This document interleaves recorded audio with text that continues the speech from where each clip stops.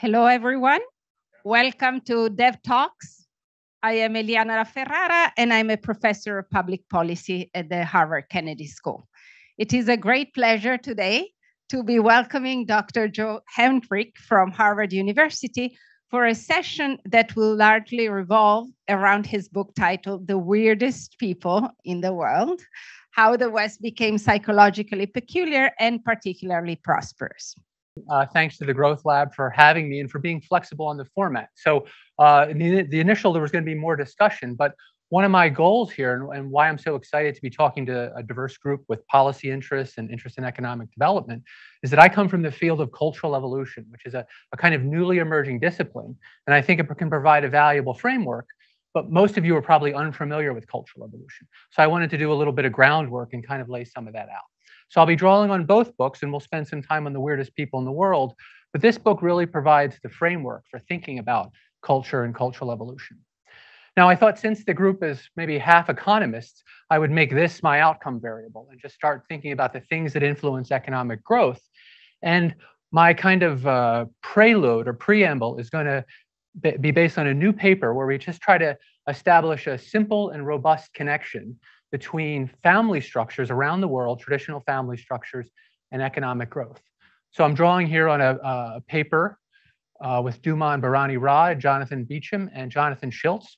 And we're going to argue that we should think about kinship norms as kin-based institutions, so culturally transmitted social norms that shape things like marriage, the organization of family. Some societies have clans, kindreds, different marriage systems, and different forms of customary inheritance. I'll be talking about this more, but the key dimension we want to try to measure is kinship intensity. And this is actually a concept from anthropology. So we're going to combine an economic problem with an idea from anthropology and see if we can look for a link here. Ultimately, I'll be arguing that economic growth is generated when there's a fit between informal institutions like kinship and the psychology that they produce, the kinds of social networks they produce, and larger scale impersonal institutions, things like democracy. Or the organization of business firms. So as an outcome measure, as an initial outcome measure, we're going to use this nighttime satellite luminosity, which has been widely used now. It gives us a fine-grained pixel-level measure of economic prosperity. It correlates strongly with other measures of economic growth and prosperity. And in the paper I'm referring to, we also use regional GDP measures from Ginioli 2014, which gives us over 1,500 different regions in 84 countries. And we perform a bunch of analyses linking these two in the paper. Now, kinship intensity, as I mentioned, well, many of you, if you're from societies that are Western educated, industrialized, rich, and democratic, a lot of this talk about kinship may seem strange because those societies are at the extreme end of low kinship intensity, where the family has been suppressed and doesn't play an important role in distribution, consumption, networks, all kinds of things like that. So we're going to measure kinship intensity by looking at the presence of clans, cousin marriage, rules about postmarital residence, where you live after you get married. Do you live near the bride's family or the groom's family? Do you have polygyny? And what kind of inheritance system do you have? Patrilineal, matrilineal, inheritance by testament. So we're going to measure this kinship intensity from this anthropological data source composed in the 1960s, which has a whole bunch of information about kinship. And when I first went to graduate school, I was like, why are anthropologists so obsessed with kinship? And then I went to do research in the South Pacific, and I'm like, oh, because the people are obsessed with kinship. And so they write about what the people obsess about. And so there's lots of data in the Ethnographic Atlas on that. The year which most of these observations refer to is 1900. So it's going to precede our satellite observations, our nighttime luminosity measures, which are 2010. We're also going to be drawing this kinship intensity measure from a paper by Jonathan Schiltz, myself, and others. Actually, it's the same co-authors that we published in Science. So in that sense, we're going to tie our hands, right? We have to use the exact same measure that we used in the Science paper. So we can't kind of fudge around with the index at all. And we're also going to take data from genetics. So my colleague, David Reich, who's over in the Department of Human Evolutionary Biology, has put together the largest data set of human genetic data. And these kinship practices leave an imprint in the genome, which is one way to kind of assess that what these anthropologists report is actually affecting things. because it's going to shape the lengths of runs of homozygosity. Both polygyny and cousin marriage and other kinds of endogamous marriage preferences should do that. So we're going to use that, and we're just going to substitute this in sometimes for that. Okay, so standard issue economics regression table. Hopefully at least half of you are familiar with these. I'll just walk you through some of the key insights. So we're trying to predict this pixel level luminosity, so the logarithm of pixel level luminosity. We're using this kinship intensity index from the anthropologists in the 1960s that we've used to assign ethnic groups all around the world measure of kinship intensity. And so by putting this here and noticing that this is about 1, this coefficient here, we can interpret this as a prosperity per capita. So it's luminosity per capita. So that's that. And then this is our coefficient here. So a 1 standard deviation increase in kinship intensity across societies results in a 40% decrease in luminosity. So if you buy that as a measure of economic prosperity, there's a relationship there. Now, we estimate a whole bunch of different specifications, different models. We put in country fixed effects, so we're comparing only ethnic groups in the same country. We control for a whole bunch of the standard geographic controls, political hierarchy, malaria index, stuff from other work that could be leading us astray. And then we take that out, we use the exact same model, and then we stick in our F value. And we're able to show that that gives the same result. And then we do the same thing with our satellite luminosity. We take that out, same specification, plug in the Giannoli regional stuff. You have to make a few adjustments, but you get basically the same answer. So that's suggesting that there's this robust linkage there. There's some details about how we match the ethnographic atlas that I'm going to pass over for our purposes here. Now, the other thing we did that helps us maybe think that there's really something to this ancestral kinship intensity affecting contemporary economic outcomes. We do what's called a spatial regression discontinuity analysis. So we look at the borders between our ethnic groups, and we only focus on groups within countries. So there's no country level differences here. And we compare and we look at what happens when we move from a population that has a low kinship intensity, so small, maybe monogamous nuclear families, to a group with clans or something like that, some intensive group. And what we find, you can see pictured here, is that there's a drop in luminosity. So you have less economic prosperity as you move from groups with low kinship intensity to high kinship intensity. So that's consistent with the other results. We can, do the full analysis, and that's the basic answer we get. These coefficients here are just the KII when you cross that, the effect there. Okay, so that suggests that there's a linkage here. Now, why is that the case? Lots of economists and others have argued that, well, it has to do with differences in innovation, specialization, political institutions, trade. And so there's a causal relationship there, potentially. I leave that to other people. I'm interested in how these affect this. So in The Weirdest People in the World, I make the case that different kinship norms create an environment that leads to different ways of thinking about the world. And then that leads to more or less innovation, specialization, different functioning political institutions, and more or less trade. These can also be seen in social networks. So these have a huge and direct effect on your social networks. And so these two co-evolve. Where's my arrow? Okay, there it is. Now, I'm also going to think about where kinship norms come from. So there's a lot of reason to think ecology matters, and that'll pop up at one point. But I'm mostly interested in the historical effect of religions. Religions have been very opinionated about marriage and the family, especially as you move through time over the last few millennia. So we'll get into the Catholic Church, but other religions also have opinions. So we can think about how different religious traditions may have affected things through kinship norms. One of the challenges if you look across the social science, I think, is how people think about culture. When I first started in anthropology, culture felt like this sort of murky thing that sort of looms almost like a haze around people. It's hard to get, my background is aerospace engineering. I was an engineer for a while before going into this business. And so I want things to be concrete and measurable. So I found this work by, I ended up working closely with Rob Boyd and Pete Richardson. And also there's other work by two biologists, Cavalli, Sforza, and Feldman. And they said, well, culture is this stuff that resides in individuals' heads. And it gets transmitted from one person to another while you're growing up, but also while you're an adult. So it's about how you learn from people.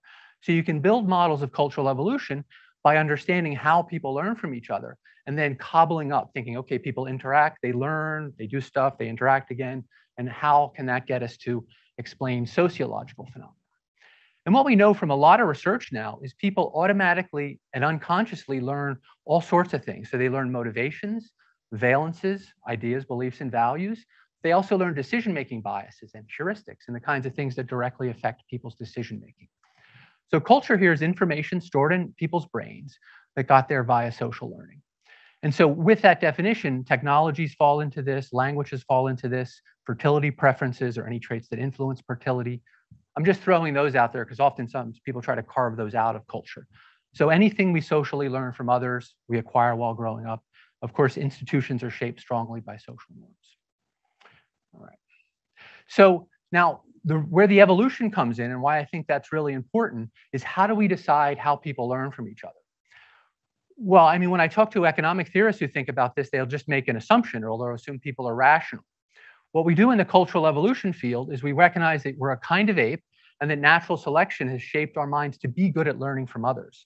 So more than any other species, we're awesome at imitation. We're awesome at inferring the underlying motivations and strategies that others have. And we copy those all the time and outside of conscious awareness. We're particularly tuned into copying some kinds of people and not other kinds. So we use cues of shared dialect or prestige to figure out who to pay attention to. So we can use evolutionary theory and build formal models that tell us what this should look like. And then, of course, we have other features of our evolved psychology that are going to affect behavior. And this is going to be really important for kinship. Now, the product of this cultural evolution creates things like complex tools, rituals, and practices, but also social norms at institutions, as well as languages. And this is the world in which kids are evolved in. And so the argument that's in the secret of our success is we have these big brains and we have a great deal of plasticity because we need to learn how to navigate the world built by cultural evolution. And of course, cultural evolution has built lots of different worlds and it's been doing it for hundreds of thousands of years. So our minds have evolved to figure out how to navigate these worlds. And some things we know that the illusions that people see across societies vary. So if you look at a textbook on cognitive psychology, you might see something like the Mueller-Lyer illusion, which has the arrows in or the arrows out. Well, and if you're in Chicago, you have to see one line has to be 25% longer than the other line before people perceive them in Chicago as the same length. If you study hunter-gatherers, they don't see the illusion. So basic visual perception depends on the world you grow up on. Self-regulation is affected by religious devotion. People who engage in daily religious devotion have greater self-regulation. It's a cultural practice. Same thing with the others. I could go into secret of our success gets into some of those. All right, and the last thing I'll mention is that we're at the stage in the evolution of the social sciences where we have to get rid of the dualism, culture on one hand, biology on the other hand. When we grow up in these worlds, it changes our brains. So you can take genetically identical twins, raise them in two different societies, they end up with different brains. So it's just a fact. Okay, and then my interest is actually, I think this has been going on for a really long time, so I'm interested in how this has shaped features of human psychology. All right. Okay, and I'll just make a comment on the culture and institutions question, just because this seems to be an ongoing issue in economics. From the perspective that I've tried to lay out here, there's no, is it institutions or is it culture? Because institutions are a product of cultural evolution. So people learn from each other, and this gives rise to social norms. What are social norms? So they are, you acquire both the behavior, don't eat pig, and the rules for judging other. Pig eaters are bad news. And so then you get a social norm that prevents some group from eating pig. It's enforced, it's self-reinforcing, and you can build game theoretic models that'll remain stable, that sort of thing. So that gives rise to norms, collections of norms that govern a domain or institution. So marriage, societies have had marriage institutions for as long as we can figure, and marriage is governed by where the couple lives after they get married, who pays, bride price or dowry. There's all these rules surrounding marriage. It's an institution. So formal institutions, the only difference is you can write stuff down and then future generations can interpret it. All right. Now, kin-based institutions, I'm going to argue, are special as institutions go, because we have an evolved psychology that we share with other animals to preferentially be altruistic towards those who we're genetically related to, so those who have a probability of sharing the same altruistic genes. It's quite a bit of research on that, but kinship systems extend that. So lots of societies will call cousins brothers or sisters, and you're supposed to treat that person like a classificatory sibling. You're also not supposed to have sex with them if you call them sister and you're a male, or vice versa. We also have a pair bonding instinct, and marriage builds on that. So like gorillas, who also have a pair bonding instinct, we form long-term emotional bonds for the purposes of child rearing and protection. And then marriage formalizes that, reinforces it, etc. And then finally, incest aversion. Like other animals, we have to avoid inbreeding with close relatives. So we have an innate aversion that we develop towards siblings, people we grow up in the same household with, but that can be extended and created in incest taboos and apply to in-laws, apply to cousins, other members of the group. And even hunter-gatherers in the Kalahari would, if you ask them about sex with a cousin, they'd be like, well, that's like having sex with my sister. And they'll actually make the link. And everybody knows what that sounds like, the sibling, what that feels like. So anyway, these structure human social networks, and they're highly variable across human societies. It's good to ask why, and that's one of the things I want to do. And then finally, one of the arguments in The Weirdest People in the World is that the emergence of pre-modern states were really built on the logic of kin-based institutions.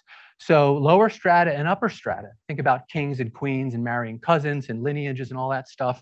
And of course, the lower strata worked as a productive unit. They'd arranged marriage, that kind of thing.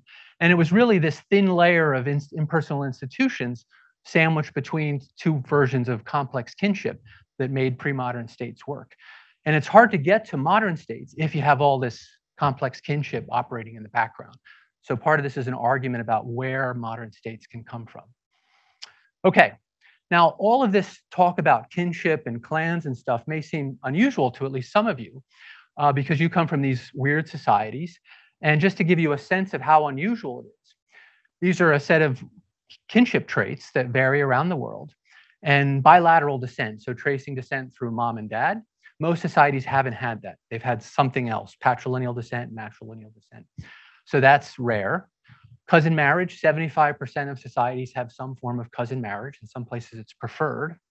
Monogamous marriage, 85% of human societies have allowed high status elite males to take additional wives. Nuclear families, rarer yet. 92% of societies haven't had nuclear families. They're organized in some kind of extended family. And neolocal residence. So that's when the bride and the groom live separate from either the bride or the groom's family. And that's even more rare. If we look at the world as presented in the ethnographic atlas, most societies have none of these weird traits. So 51%, 50.1% of societies have 0. If we look down at other societies that have 5, they're either European descent societies that appear in the ethnographic atlas, or they're places where usually Spanish missionaries have arrived early. So I actually found there's this island of Cebu, which has weirdly all 5 of these traits. So I went and did research on it. And I went to Antonio Pigfetta's Journal of Magellan's Chronicles. And he records polygyny like crazy and cousin marriage and all that stuff in Cebu. But then the Spanish Dominican missionaries got there. And by the time the anthropologists wrote stuff down, the Spanish missionaries had done their bit. Okay, so families are a great place to start because they're where children are born into. So they're the first institution kids encounter, and they're historically the oldest institution. So everything we know is that some societies only have kin-based institutions. All right, so where did they come from? A common assumption is that these come from wealth. People get rich and then they start living in monogamous nuclear families. That's what everybody wants to do, right? But there's good reason to believe, and historians and anthropologists have long argued, that it was actually the action of the Roman Catholic Church, one branch of Christianity, that dissolved the complex kinship networks of Europe into monogamous nuclear families. And one fun piece of evidence is, all of us speak English. We know the term for affine, so that's the anthropological term. But where does the in-law come in sister-in-law or brother-in-law or father-in-law? It comes from in-canon law. So every time you say sister-in-law, you're channeling the Catholic Church's taboo on sex with your sister-in-law or sex with your brother-in-law, because that was supposed to remind you, treat her like a sister, you can't marry her. Important because even in the Bible, there were forms of marriage where if your husband died, you'd marry his brother. So levirate marriage, sororal marriage, very common across societies. Church does away with it. You're also maybe familiar with the common thing in marriage ceremonies. Oftentimes the priest or preacher will say something like, if anyone here can show just cause why this couple should not be lawfully joined together in holy matrimony. Let them speak now or forever hold their peace. That comes from the Carolingian Empire's effort to root out incest, meaning marriage with cousins. And you get everyone together and you say, okay, are these two related in any way? Does anybody know how they might be related? And that's essentially what that is. So eventually the church begins in late antiquity, bans first cousin marriage, but it eventually goes out to 6 cousins. And then it contracts a bit in 1215 down to third cousins, but still pretty broad incest taboos. Remember, most societies have cousin marriage, 75% of them. Polygamy also is banned. Europeans had polygamy like crazy, secondary wives, all that kind of stuff before the church. No arranged marriages, so very common cross-culturally.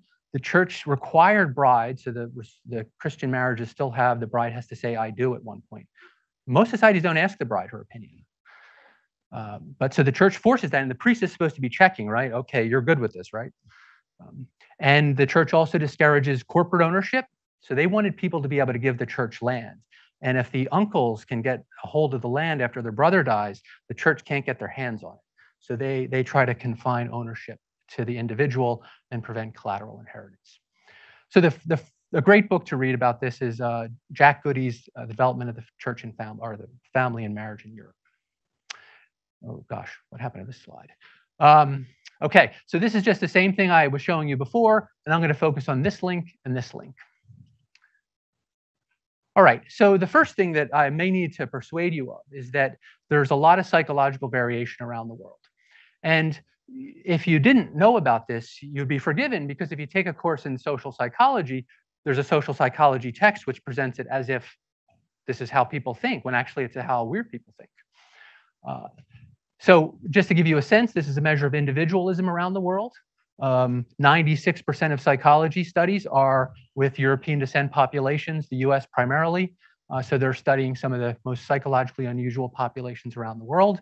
Similar things with differences between trust in your out-group versus trust in your in-group. This affects beliefs and preferences.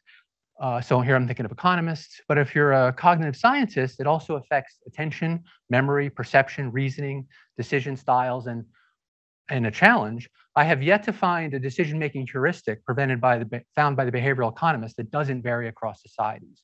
There's either no evidence, or I can show you there's variation. And I'm going to focus on individualism, impersonal trust, conformity, and patience, which, at least to an intuitive first approximation, might affect economic outcomes. Okay, now one thing I have a caveat, which is that people from societies tend to think traits that promote success in their society are good. And so they tend to negatively valence things. And some people will think, well, why are you saying bad things about these people, calling them conformists? If thinking of a more conformist society. But in those societies, being a conformist is good. So conformity is well studied. So if you show Americans, parents, with their child behaving in a conformist way and a nonconformist way, the American parents like the nonconformist. They'll be like, that kid's smart, we like that kid. Whereas if you go to other societies and show a conformist and a nonconformist child, same videos, they pick the other kid. So there's just a lot of variation in that. So when you call someone a conformist, it could be a compliment or it could not be. I'm not making any normative claims at all, but merely to point out that's an important thing. People project their weirdness on elsewhere. Okay, now I want to give you a sense of why our psychology would vary.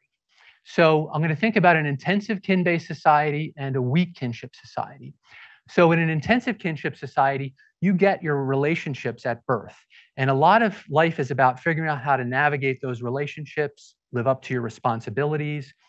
You conform to the roles and obligations of the society. Might be why conformity is good, because you're trying to, not shame anybody.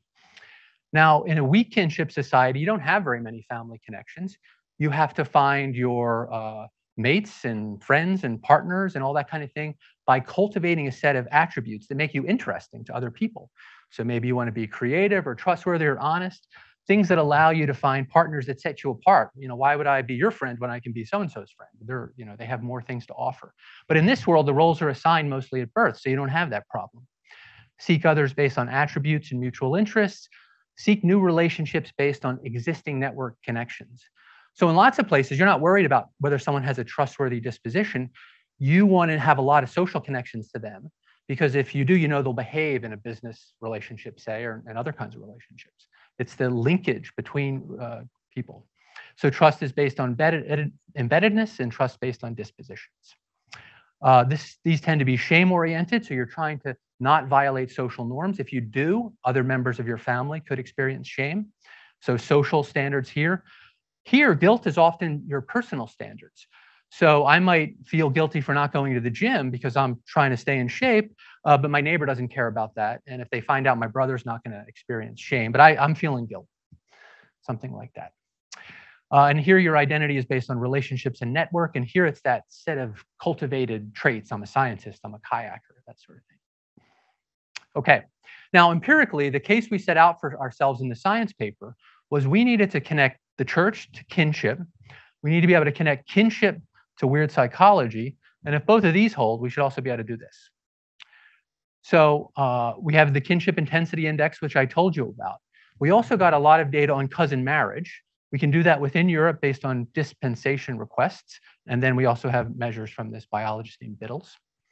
And then we have measures of the duration of the church's marriage and family program, which we can calculate globally or within different European regions based on the diffusion of bishoprics. I'll say more about that in a second. So this just gives you a sense of cousin marriage around the world. 1 in 10 marriages even today is between cousins. The Pashtun in Afghanistan, 52% cousin marriage. So that's the Taliban is a Pashtun organization. So I want to avoid doing, I could show you tons, I could show you 17 different plots like this for 17 different psychological variables cross-nationally. But let me summarize all that, and it summarizes nicely by this plot. More centuries under the church for a population, less cousin marriage. The same would be true if I put kinship intensity as measured from the ethnographic atlas. So that link holds cross-nationally. More cousin marriage, less individualism and impersonal psychology. So people are less individualist, more relationally oriented. And then finally, we can go this way. And in all of our analysis, we always do the Eastern Church, which had a kind of soft, less enthusiastic version of the marriage and family program that the Western Church imposed to dismantle the family structures in Western Europe. So you often see a weak but positive correlation with the Eastern Church, and then the strong result with the Western Church. So at the cross-nat, we see lots of variation cross-nationally. It roughly seems to pattern how we think it might pattern. But we want to dig in and see if we can get closer to, build more confidence in that there's really a relationship here. So my collaborator, Jonathan Schultz, created a database of the diffusion of Catholic bishoprics through Europe. So we have a GPS location and a year. And so we can use that to assign a dosage to each place. And this is actually spiraling through time. So it just started. You'll see certain places turn gray. That's because that part of Europe was under a political power unfriendly to the Bishop of Rome, so the Pope in Rome. You'll see southern Spain, Sicily. Sicily's under Islamic powers. Okay, so you get this variation in dosages. We have the Carolingian Empire here, which may come up later. And we have also the Iron Curtain, both of which we have to deal with in the analysis. But just to measure psychology, we use questions from the European Social Survey. I won't go into the detail, but they asked about conformity and obedience, individualism and independence, impersonal fairness, and impersonal trust. So we get variation around through hundreds of thousands of Europeans, contemporary, and we see if we can explain the variation in that. And what we find is that regions, so we have 442 European regions that had more exposure to the church, have greater impersonal fairness, greater impersonal trust, less conformity and obedience, and greater individualism and independence. So we're only comparing Europeans and Europeans here. We're just doing it within the same country. And so we're comparing different regions of the same country. We can hold individual demographics, so sex, age squared, income and education are important ones. They don't seem to do much work at all. Geography, climate, the influence of Roman roads, initial prosperity. We also put in medieval universities, monasteries, and the Carolingian Empire. One of the most persuasive analyses for me was when we threw out Western Europe, and we just do this analysis on Eastern Europe. And we find we can explain this variation in these aspects of psychology within Eastern Europe. Okay, we also managed to get some cousin marriage data. And so this is the percentage of cousin marriage on a log scale, and that's conformity. So more cousin marriage in Italy, Spain, France, and Turkey, we get greater conformity and obedience, less impersonal trust, and less individualism, independence, and less impersonal fairness. So interestingly, Turkey, which actually has a very different history, right, from places like France, they fall right where they should be on the plot once we know the rates of cousin marriage.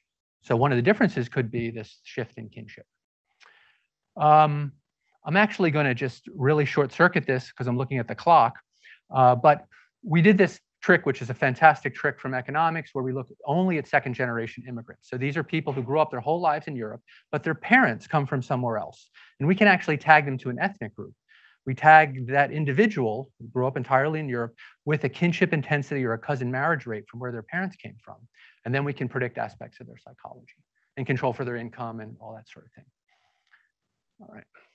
Okay. Now, one of the things I wanted to explain in The Weirdest People in the World was the Industrial Revolution. Simple topic, because it shouldn't take long. And I'm interested in this idea of the collective brain, which I developed in The Secret of Our Success. And there, the idea is pretty simple. It's that most innovations are recombinations of different ideas. So the things that should feed into that, you want larger populations, you want more cognitively diverse populations, and you want more free flow amongst individuals, so we can get together and swap ideas. So that's the basic idea of the collective brain. And I apply it to fluid social interactions among cognitively diverse individuals. And I look at the institutions, and I also look at the psychological relationships between innovation and those psychological traits. But something like the journeyman institution in Europe is pretty unique, because the journeyman phase in an apprenticeship means you've apprenticed under a master, and he's probably not your father, which is unlike many places, or another kinfolk. And then you have to go to somewhere far away. It's like a postdoc. Go somewhere far away and hang out with a bunch of other people who apprenticed under somebody. Seems like a perfect environment for creating recombinations of diverse ideas. But elsewhere, if you look at India, you read the literature on apprenticeship there, you look at China, their clans wanted to keep secrets, or there were regional specializations. Nobody wanted to share information. And then finally, the psychological factors that'll create this recombination. Of course, the crucial here is tolerance. Okay, so to try to put this to the test, I started working with Slava Savinsky, who's in the crowd, and Jonathan Schiltz, former postdoc and current postdoc in my lab. And we took the patent database from 1980 to 2014, and this gives us a, let's see, this gives us a measure of patents across Europe. And the idea is we think that, the social networks which allow people to swap ideas are going to promote more patenting, and greater individualism, nonconformity, and impersonal trust. Those same measures that I just told you vary around Europe, should lead to more patenting. So does all this psychology stuff I'm talking about on this survey, which just could be a bunch of survey answers, does it cash out in more patents? And we also have the same measure. So again, our hands are tied, right? We already tied our hands in the science paper. So these are the new patent database that Slava put together. You can see it's these very small NUTS3 regions in Europe. So over 1,400 regions. And then we have our measures of trust, fairness, individualism, and conformity. And the basic question is can we explain the patents using those as a first step? And what we find is that we can take each of these pieces of psychology, and each one of them will explain patents in a regression, holding the country constant and other stuff. So a standard deviation increase in weirdness or in any of these four traits will lead to between a 0.27 and 0.43 increase in patents. So that's a pretty good increase in patents. And patent here is my measure of innovation. There's been lots of interesting arguments about how good a measure that is, but it does seem to have some value. If we do a principal components on these four pieces of psychology and get a single dimension, we get over half a standard deviation increase in patenting across these different regions. So just a quick look at the standard economics table. So this is each of the four and the weird psychology with the principal component. Country fixed effects, so only comparing people in the same country. All the standard battery of geographic controls and things like that. So that suggests that innovation might be related to psychology. We can do the same thing with our nuclear families. They still vary across Europe, and we have a measure of that. Or we have this measure of Facebook friends. So what percentage of Facebook friends are over 100 miles away. And we use that to explain the patterns. So just to give you an example of the kind of result, a 1 standard deviation increase in faraway Facebook friends increases by 1/4 of a standard deviation patents per capita across these different regions. So this network thing seems to hold, and we think they're co-evolving with the psychology, right? So those are correlated. But can we go from the church? So this is our medieval church exposure, bin scatter plot. So each of those dots is a combination of dots, and patents per capita. So it's a partial regression plot. More church exposure, more patents per capita. Okay, and just the long arm of history here. So patents per capita is the thing we're trying to explain, and medieval church exposure is we can still pick up that long arm, and I'm making the case that this is due to its effect on psychology and families. This holds even when we use small administrative regions. So these are subnational regions. So we're really only comparing people that live within some small part of Germany rather than all of Germany and all of France, those kinds of things. Okay, I took this out, but somehow I must have not saved that version of PowerPoint. So this I just find amazing, and I'll just mention it here because the slide is here. But we have our centuries under the medieval church, and that predicts patents. But then Jonathan Schiltz had gone through the records, some historians had helped them a lot, and he found that at these different bishoprics, they took attendance when they had a big meeting. And we know all the issues they talked about. The church keeps good written records at the meeting, and we know who attended. So we have an attendance list. So Jonathan was able to put together a data set that has whether the bishops in different parts of Europe actually attended the meetings where incest legislation was discussed. And that picks up some additional variation in patents. So the idea is the bishop goes to the meeting, he gets fired up about stamping out incest. People believed it was causing all kinds of problems, right? So people were marrying their cousins and God was angry, and so he was sending plagues and economic hardship and things like that. So it's like a public health campaign. So he had to get rid of the incest. Okay, now this, I'm always nervous when I present IV regressions in front of economists. So here the idea is we think that there's a case that can be made that medieval church, the church is kind of expanding idiosyncratically wherever it sees a chance to kind of get a foothold. And wars are won and lost sometimes by a single battle due to luck. So maybe this is exogenous, but so we use medieval church exposure to predict aspects of psychology, which it does nicely. I already knew that from the science paper. And then we use the predicted values to predict patents per capita. And it comes out very nicely. Maybe maybe this fits the required restriction, exclusion restriction. Maybe it doesn't, but we did that. And we can show the same thing if we do it this way, where we're looking at the social network data, the Facebook friends or the nuclear family households. So that seems to make the connection there. And then finally, I'll just very briefly touch on this.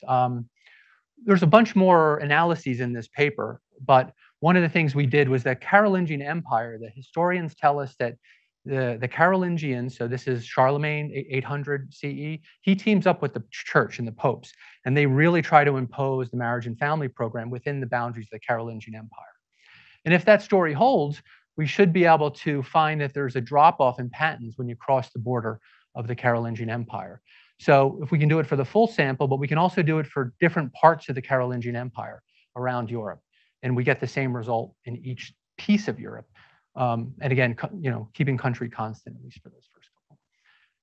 Okay, all right, so that is the basic picture. So there I'm making the case that events that happened with how the church transformed the family led to differences in psychology and social structure that have implications for innovation today. In the weirdest people in the world, I try to look at different places as well. So kinship intensity varies a lot within China and even among Han Chinese. And researchers, I'm drawing mostly on Thomas Talhelm, but others have argued that paddy rice agriculture and also environmental risk based on monsoons has affects the presence of clans and these lineages that spread after 1000 CE. So paddy rice leads to greater kinship intensity, and Thomas has shown by collecting data all around China that that's associated with greater analytic thinking, more individualistic self-concept, and less in-group loyalty. So it fits the same pattern of psychological variation if you just look at Han Chinese within China. And it's based here in kinship variation, but not due to the church, due to ecological factors that affect kinship intensity. Since the book, Augustin Bergeron, an economist who graduated from Harvard Economics, he has looked at the way in which he's looked at the Democratic Republic of Congo, and he has people living in the same city of Kananga, and he traces them back to their natal villages, and then he asks how close those natal villages are to historical Christian missions. And the closer the natal villages are to the historical Christian missions, the lower the kinship intensity of the individuals, and the higher they are on moral universalism and lower on in-group loyalty. So you see the same pattern, just analyzing populations within the DRC, where here it's through Christian missions. And then finally, this recent paper by the folks at the University of British Columbia, Goshen colleagues, what they do is they look at state laws. So European populations are expanding across the US, and some of them are isolated. There's cousin marriage crops back up because the Protestantism didn't embody the same taboos as the church. Cousin marriage spreads a bit. States impose laws that ban cousin marriage, and he's able to show that that reduces the amount of cousin marriage, and then that leads to a greater income and urbanization in the longer run. So that's the Ghosh paper. Okay. So final take-home messages is that I'm making the case that we can think about culture systematically. It's something we can measure. It shapes economic and political outcomes. What I actually presented is not a story of historical persistence, but is actually a story of historical change. So the church gets these different peculiar views about marriage and the family, and they then use that to that ends up leading them to transform the families of Europe, and that change then leads to different cultural evolutionary trajectories in economic growth. Okay. Crucially, here's the idea that institutions and psychology co-evolve.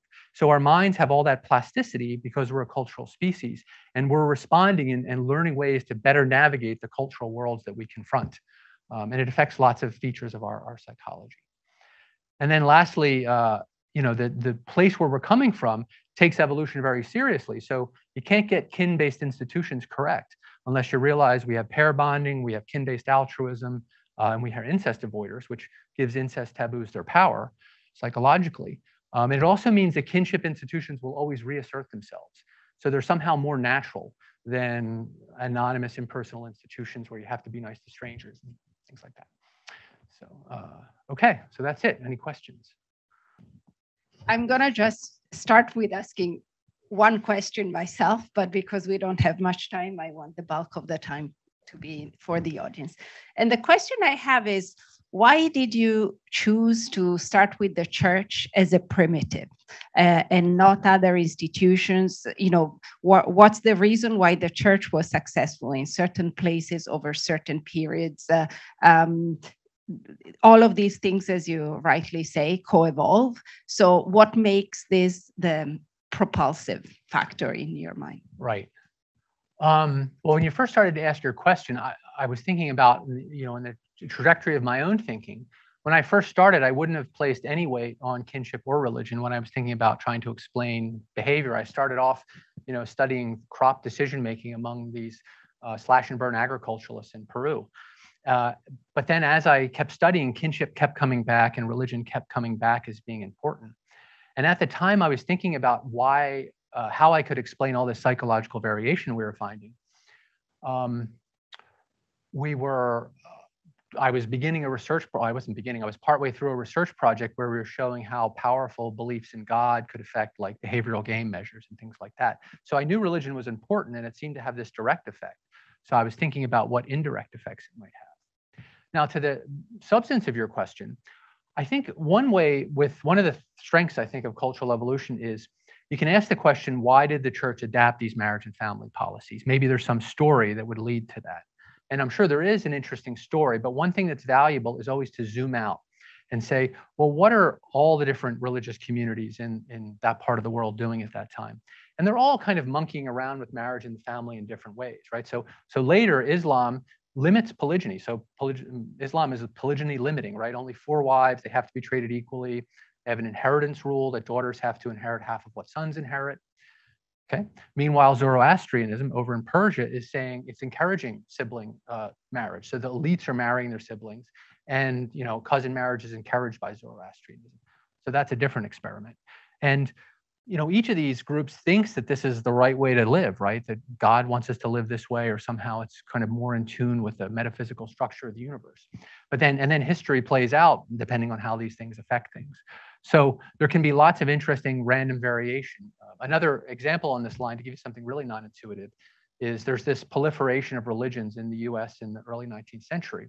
Today we have the Hutterites and the Mormons are products of that process. Most of the other ones have disappeared. And of course, Mormonism adopts polygyny and probably proliferates. They probably have a lot of kids early on in the 19th century. But then there's also the Shakers who ban sex entirely and can only grow by people migrating in. So religion has this tremendous power to manipulate what people do. And it's almost always based on supernatural justifications. So it's a way that culture can experiment with a whole variety of different ways, and then history sorts it out. Thank you. So let's do the following. Let's take questions in groups of 3, and then Joe can answer, and we see how we go along. So can you raise your hand if you want? Okay, so we're going to start with the question down there, and then 2 here. Okay.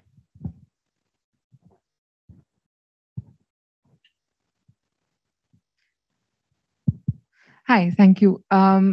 I'm curious about cooperation and innovation and how that relationship varies in kinship-intensive societies and others, simply because I'm thinking in societies where there's high intensity of kinship, you're perhaps more likely to build a cooperative system with your larger family, but then that also means that you are not engaging with perspectives beyond that, that there's an opportunity cost to that, and that could affect innovation. So just wanted to know what you think about that.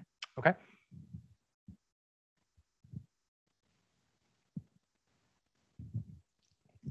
Hi. Thinking about this relationship between institutions and individuals, which is similar to the infinite regression of Hodgson, and also thinking about the evolutionary framework, such as the one of his life, where there is a constant component and changing component in individuals. My question is about if as policymakers, we should also think about how to change from the institutions to the individuals, particularly to the genetics of individuals. What's your take on human engineering? Okay. Hello. From the weirdest people in the room, one idea I was really impressed by was the spread of literacy and how you link that to how the brains are changing. And then you made a linkage between that and how people, maybe interpersonal trust and the other metrics that you talked about in the weird index get affected maybe through that channel.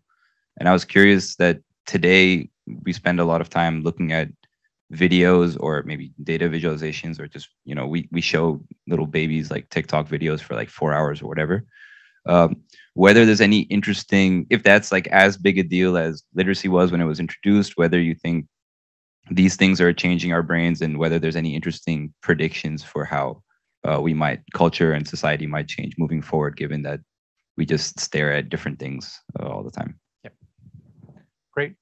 So let me answer the last question first, which is, I've seen a little bit of research suggesting that things like Google lead to worse memories. So we're sort of offloading more and more of our memories. People in non-literate societies have remarkably good memories. And the things we remember may be different. Just what we know already from the way languages affect thought, the way written scripts affect thought, it's got to be mattering. It's going to matter. But I haven't seen the research on exactly what the details are on kinds of things you're thinking of. To the first question, yeah, so we've been really focusing on this. And one of the ways we've tackled this is to look at we have the patent database in the US, and we can look at each county in the US and use last names or surnames as a measure of how dense the networks are. So we calculate kind of a kinship entropy. And there, places with many more surnames, more diverse surnames, have much more innovation. And we can use the surname diversity at one time to predict innovation at the next time. We can use immigration shocks to get exogenous variation, so we can make causal inference. It holds there. So dense kinship networks, while it might promote cooperation, most people in a kinship network have the same information. And the key to innovation is talking to people who think very differently than you and being willing to trust them and tolerate them and all that sort of thing. The second, I didn't totally understand your question. So institutions and genetics, that's what I remember.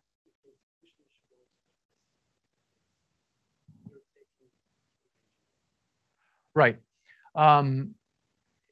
Well, this is one of the interesting things that I think we're seeing, that there's genetic variation among individuals within a society on, say, learning styles. So one of the things, as we're getting more and more into how genetic specific genes affect cognitive differences, we can tailor programs and policies so we can get the most out of people with different kinds of cognitive abilities by tailoring. So there's a one-size-fits-all approach to most education, but you can imagine different genes lead to different brains that are better suited to different kinds of education, and we can extract more. One of the things I'm working on with a graduate student named TC is when you have a mobile division of labor, when people can swap into whatever specialization or occupation they want, you actually see genetic stratification. So we have the UK Biobank and whatnot. And it looks like, certain kinds of genes are accumulating, say, in tech occupations, and other kinds of genes are accumulating in other occupations. So in some sense, that's harnessing the available genetic material most efficiently. In other societies, your occupation is determined by what mom and dad did, or what lineage you are, what your geography is. Then you're not harnessing the genetic diversity that's available as well.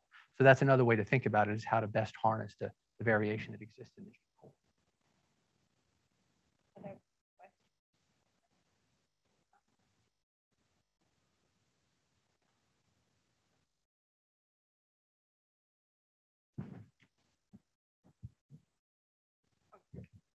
Thank you. Really love the talk. I was looking at the weird characteristics you put in: bilateral descent, cousin marriage, monogamous, nuclear families, and local residence.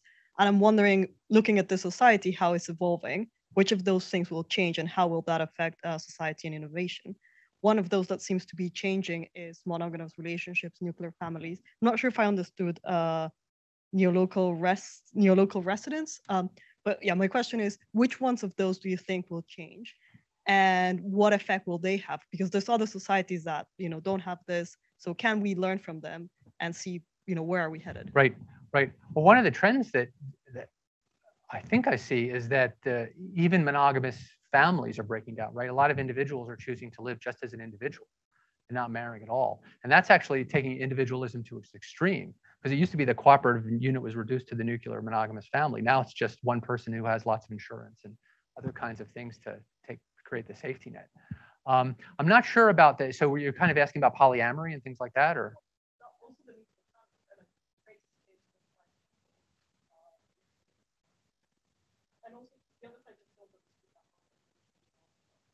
Yeah.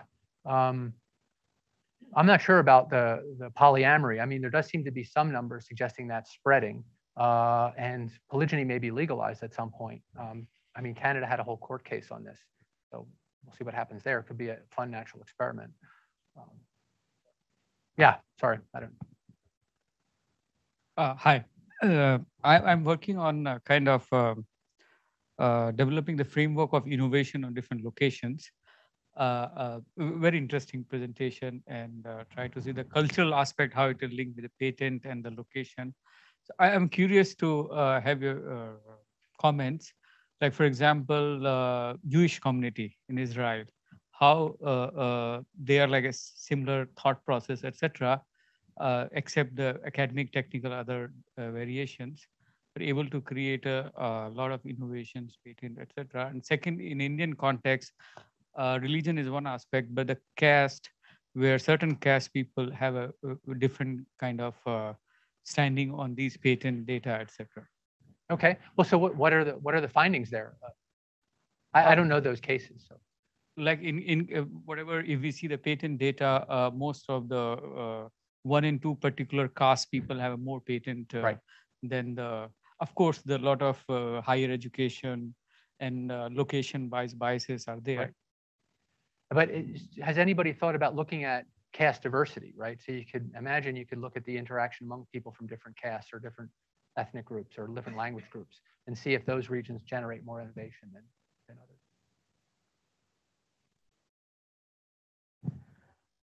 Hi. So my question was about sort of the marketization of an economy represents a substantial shift from an equilibrium from 10,000 years we've been agricultural roughly. But we are seeing development in a sense that is resisting a complete change. So in Latin America, and I don't know what will happen in South Asia, we don't know if these complete transitions will happen to these nucleated structures.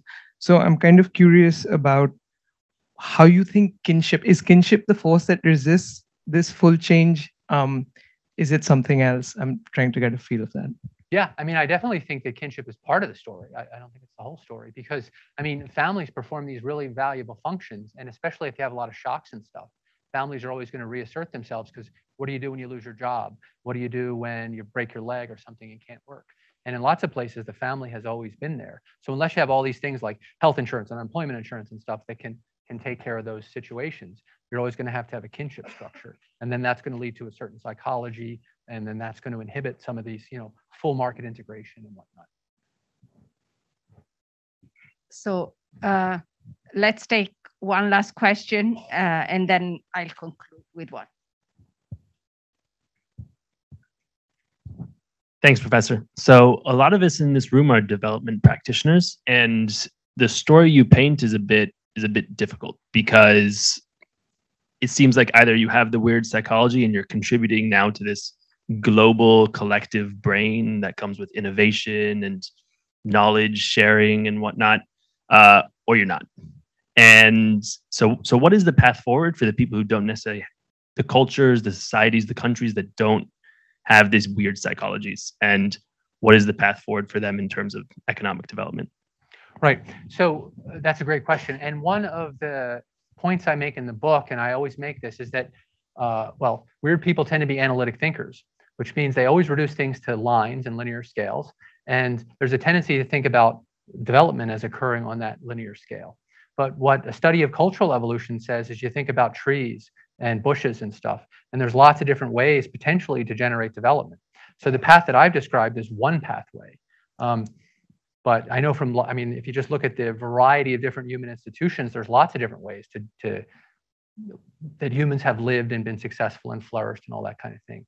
So the first thing that I think a cultural evolution approach says is don't think so much about the line, think more like a bush. And are there other pathways through the bush? The second thing is that I maybe should have emphasized this. I feel like I was planning to, but one of the reasons I was so interested in the mechanisms for which you go from the church to innovation and to psychology is that there's these intermediate things like the differences in psychology, the presence of voluntary associations, the shift in networks, all of which one can influence through other means besides deep history, deep religion. So if you know the internal mechanics that lead to impersonal institutions functioning more or reducing corruption, then you can influence the number of faraway Facebook friends or these intermediate variables in other ways besides having to change what happened 1,000 years ago, right? So that's why you want to get the mechanics right. Okay, so let's try to wrap up. One thing I wanted to ask you is a very long-term evolutionary perspective, and whether you think these non-weird societies and dense kinship networks and so on might eventually have something that's good for humanity. I'm thinking now, for example, of the problem of the environment and how, one could argue that parts of the system that we've put in place has led to where we are now. So do you see a future where maybe it will be possible to retain the capacity to innovate, but go back to some elements of non-weird societies that are more compatible with survival of the planet or equality or other things? So two thoughts on that. One is, I think the more we understand about human nature, the better we're positioned to create things like a notion of global citizenship. Because I mean, we basically have a kind of tribal psychology. So in The Secret of Our Success, I make the case for where the tribal psychology comes from. But then once you understand that, you can potentially harness that. So that works on certain cues, you know, shared language, shared dress, the other kinds of ideas, shared fate, all of which seem to cue up this tribal psychology. If you can create that at a global level, you might be able to, you know, get people to solve problems better. And then the other part of this is the family and the kinship structures create that warm sense of feeling. So one of the findings I like, and this comes from the family ties literature, but you know, people are happier when they're in wealthier societies, but they really want to be in a big family. So the happiest people in the world are living in wealthy societies, materially secure, and have a big family network, right?